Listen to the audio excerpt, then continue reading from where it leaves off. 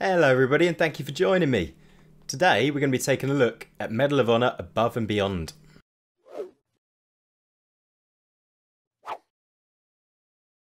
Right, so I'm going to be showing you a bit of gameplay and talking you through my experience. I'm going to kick off with the story mode.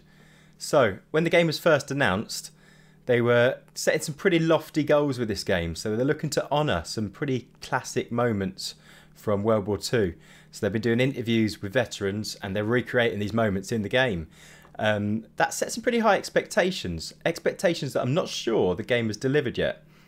So it's clear when you start playing that they are favouring gameplay above tone. See, the scenes they're recreating have some pretty devastating emotional impact. That doesn't really carry over in this game, but the mechanics feel really fun. It's really an enjoyable shooter, very much an arcade shooter rather than your sort of military sim or anything like that. The game looks great. The character models are really well detailed. The scenes are really strong. The physics, on the other hand, are pretty poor. So if you try and interact with most of the environment, your hand will pretty much fly straight through things. If you try and interact with any of the NPCs, again, your hand will fly straight through them. I'm not sure that's acceptable nowadays in VR. If you compare it to the experience you'd have in a game like Half-Life Alyx or Walking Dead Saints and Sinners, things that you can really kind of work with whatever's around you. It's worlds apart in this game, and you really feel that. There's a good mix of missions in the main story. So the campaign lasts between sort of 8 to 10 hours, depending on how you play it, and they throw a sort of large number of things at you that keep you on your toes. I don't feel it dragged through too much. I feel like that felt like the right level for this game.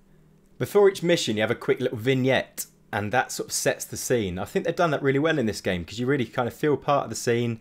You can kind of interact with people as it's going through, and it feels really well made.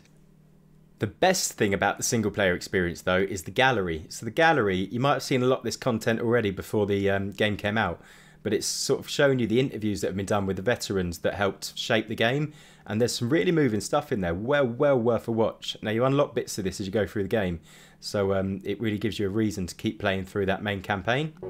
This is the spot, and they had two gates that we sort of pushed through. But the multiplayer is the bit I was really excited for. So when they dropped that multiplayer trailer a few weeks ago, I got really excited. It looked like the game we've been waiting for ages. It looked like it was going to be the Call of Duty of VR. So we saw that there was going to feature a few game modes. You got things like Team Deathmatch, Domination, a sort of demolition style mode. And it looked really good. It looked really exciting. Has that come through in this final version? Well, if I'm honest, they got all the hard stuff right, but they've messed up on some really easy bits. So the gunplay is fantastic.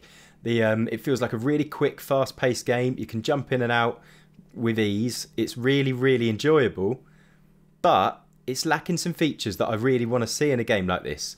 So there's no progression. So when you play a game like Call of Duty, you level up your character, you unlock new unlockables as you go through the game. There's a really strong tier system, and it gives you a reason to keep playing. That isn't present in this. All you've got is a stat box that doesn't really tell you much, and the only unlockables come from the main campaign. That isn't really enough for me. The major disappointment though was the lobbies. So when I first fired up this game was on launch day. Now I really struggled to fill a lobby with humans. There was lots and lots of lobbies filled with bots. Often I was finding myself being the only human player on my team. And that's just not good enough for a AAA title like this. You expect a lot more, especially on launch day when there should be so many people playing it. Now, I kind of understand how we got in this position. So when they first announced the date this was going live, it was a pretty good time. So it was just pre-Christmas, getting that sort of festive boom for sales, and there was nothing much else going on at the time. But since then, things have changed, and it hasn't worked out very well for Respawn, who made this game. So Cyberpunk 2077 was delayed and delayed and delayed, and in the end Cyberpunk came out just one day before Medal of Honor. Now that's an incredibly highly anticipated PC game, so all these people that would be jumping onto a PC VR title, i.e. Medal of Honor, now aren't going to, because their time's filled on Cyberpunk that they paid for a day earlier. Add to that the high price for this game. So this game cost me 50 quid. Now that is a lot for a game and a lot for a VR title. So you're expecting a lot from it. And I think a lot of people that would have bought this game have just dropped another 50 quid on Cyberpunk a day or so earlier, and now don't have any spare cash and aren't going to be jumping into this game for some time. That means the lobbies are going to struggle to fill, so you're going to have to play with these bots. Now, the bot experience really isn't very good. So the bots are really unintelligent, they're really easy to kill. I've had a fair few games where I've actually lasted the whole match without dying and just getting massive amounts of kills. That means my kill death ratio looks incredible, but it doesn't really coincide with my skill level for the game. So by all rights, I do not deserve the kill death ratio that you can currently see on my stats, because I'm being put against these bots that are just so easy to kill.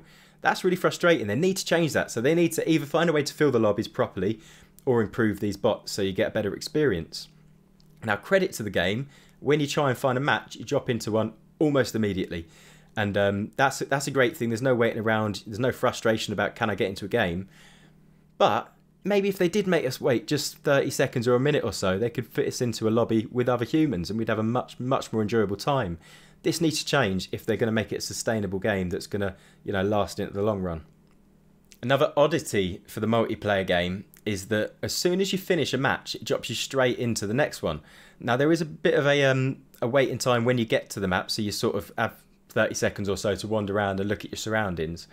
But what I would like would be dropped into a menu screen where you can play with your loadout, change your character, make some changes ready for the next game, and just feel a bit more intuitive. It really doesn't feel like they've thought about the user experience enough when creating this multiplayer game. But if you can get past that and get into the actual match, the match is pretty fantastic. So the gun mechanics feel great, everything does what you want it to. There are reloading mechanics that you have to do manually, but they're not sort of over-intrusive, so you can remember them pretty easily. They're quick and simple to do, some of them overly simple, but it makes for quite a fun arcade shooter experience. So how was the performance? So I've been running this on two headsets. I've been running it on the Quest 2 and the HP Reverb G2.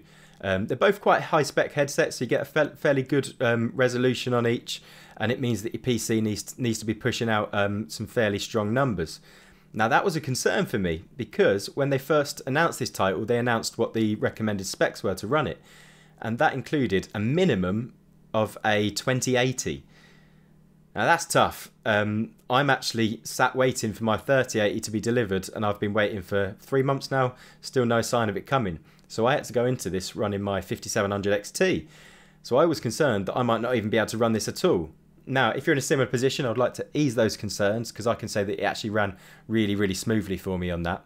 But I can understand why they've tried to limit those expectations on the performance you'll get. So there's nothing to really play with in the settings menu on this.